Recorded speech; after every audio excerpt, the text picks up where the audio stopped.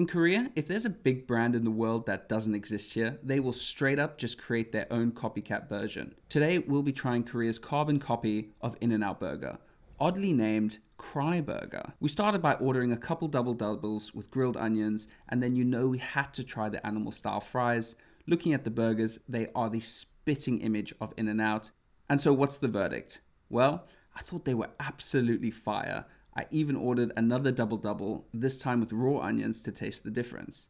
And the fries, they were also incredible, super crunchy on the outside and fluffy on the inside.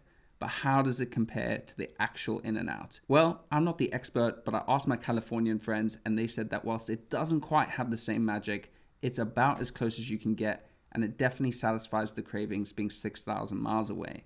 Let me know if you enjoy this type of video and I'll create a series showing the other big food franchises that have been copied in Korea.